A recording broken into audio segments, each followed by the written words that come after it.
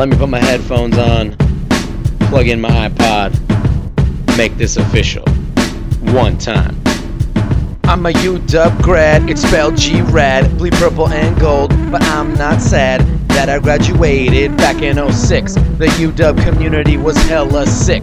My undergrad life was so fulfilling. The campus had places where I was chillin'. Drum Hella Fountain, Rainier Mountain, sunny days in Red Square, no faces were pouting. The quad in springtime was very nice. Cherry trees blooming at a very time precise. The hub was the center of student activities where freshmen would flock with many proclivities. Let me catch my breath just one time so I can finish this graduate rhyme. My friends and I would skip to the IMA quick. Played intramural soccer, won a championship.